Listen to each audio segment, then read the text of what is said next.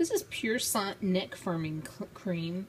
It has hyaluronic acid in it. It has licorice, which I thought was really interesting.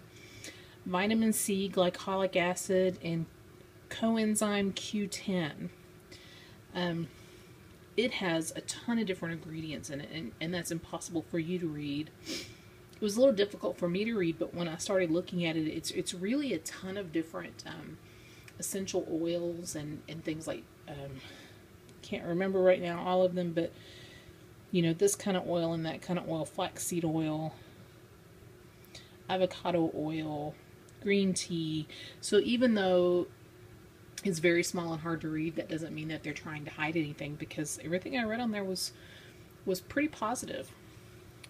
Now, with licorice, and when they say licorice, I'm assuming that's licorice root, not the sort of stuff that you eat. So there is nothing about this that smells like licorice.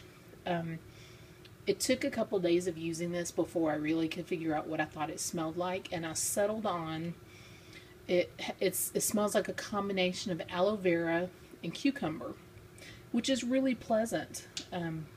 So it has a really nice fresh herby smell. It is incredibly creamy. In fact, I have the funniest thought every time I use this. I think I really need to use this on my feet, because it looks like it would just be so moisturizing on my feet. But I've been using it on my neck. I like the way it feels. I do think my neck feels a little bit firmer. For it to be so creamy, it doesn't feel greasy when it goes on. So that was really interesting. You can see that it just absorbs right in.